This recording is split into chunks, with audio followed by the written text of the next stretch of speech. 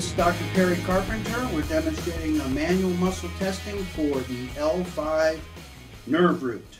Okay, the L5 nerve root controls ankle and toe dorsiflexion. So, Rudy, give me some resistance here. I'm going to pull on your foot. Don't let me pull it down. Okay, hold on. And that's +5 strength of ankle dorsiflexion. Now hold the big toe up. Don't let me push it down. Fine. Now hold up all toes. Don't let me pull them down. This is the extensor digitorum longus, and that's +5 strength on the left. Same thing on the right here. Now hold the ankle up.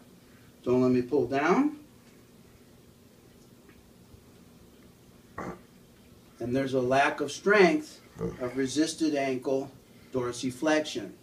We would grade that +4, perhaps even +3+.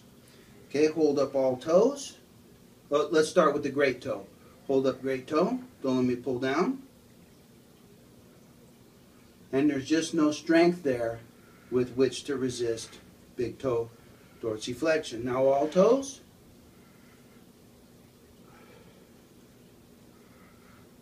We would grade that +4 to +3 of all toe extension.